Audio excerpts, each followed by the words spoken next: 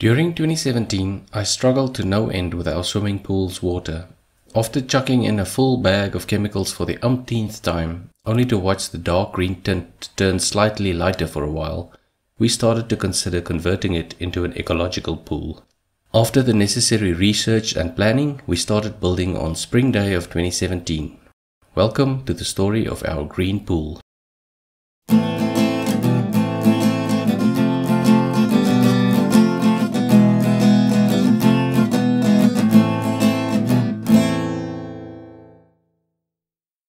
This toad was performing inspections around the building site of his future home from early on. The water scorpion hitched a ride with some water plants. The water striders also joined the scene quite early on. It didn't take long for the firstborns to appear. The mosquito larvae had a grace period of about 1 week, whereafter they disappeared completely. We have no trouble with mosquitoes breeding in the green pool, since it contains enough other life to eradicate the larvae.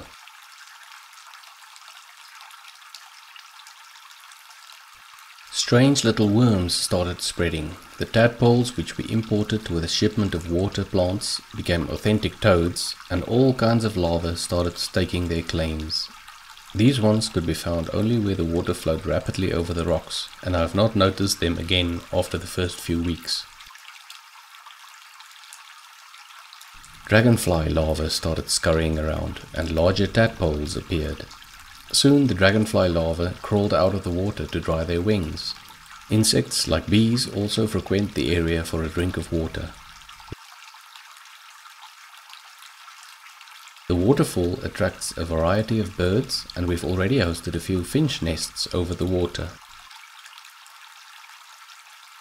Once our chicken thought she was a duck, but the chickens generally stay well clear of the water. One evening we caught this toad clambering back after a night out. The choir performs for a few weeks during spring.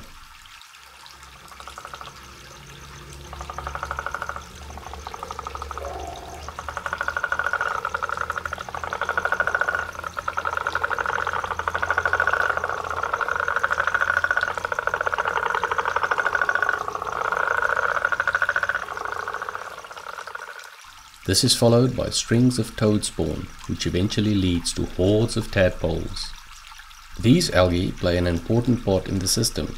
Their growth is prolific, so they consume nutrients that are available in the water before other algae, specifically in the swimming pool, can utilize it.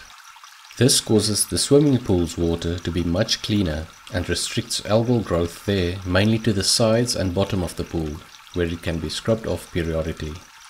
It is important not to remove these beneficial algae all at once, since it would take a while to re-establish itself, during which time algal growth in the swimming pool would increase significantly. Children find all this life fascinating, and investigating in and around the green pool is always a favorite activity.